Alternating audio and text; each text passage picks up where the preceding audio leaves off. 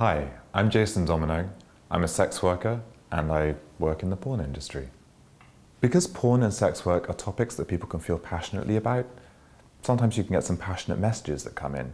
I've even had some death threats. Because of this, I've had to take security quite seriously. So I've divided my personal life and my professional life into two separate presences online.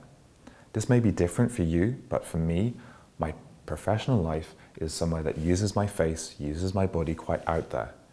My personal accounts are ones where I actually use quite anonymous accounts, and it's only a way that people who really know me can keep in touch with me and see what's going on with me personally.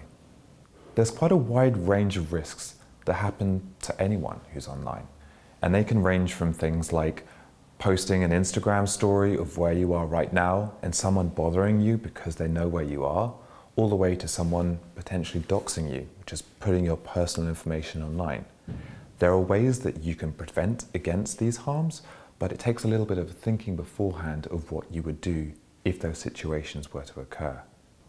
Sometimes anonymity, or the idea of using an alias, can be presented as a dirty topic, something that people use in order to be trolling or abusive to people online. However, there is other sides of anonymity. One of those big sides is personal safety. I'm not sure I could be online at all if I didn't have ways that I could use an alias to protect my personal life.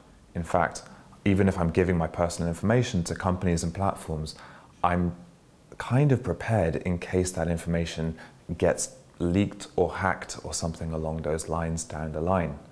So it really is taking that responsibility into my own hands and being prepared that it isn't always the safest place.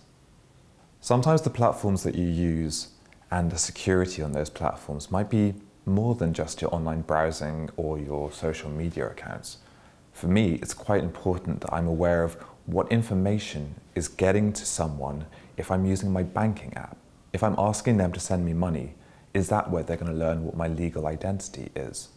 Are there ways that I can use a business account or use platforms where I can maintain that boundary of anonymity by using those platforms instead? Whatever platforms you're using, be aware of what the terms and conditions are. As a sex worker, there's many platforms that don't allow me on there. I can often have my accounts frozen or removed with very little notice. So I often use burner accounts where I'm aware I may lose it suddenly and I'm having to transfer it to main accounts that I really use.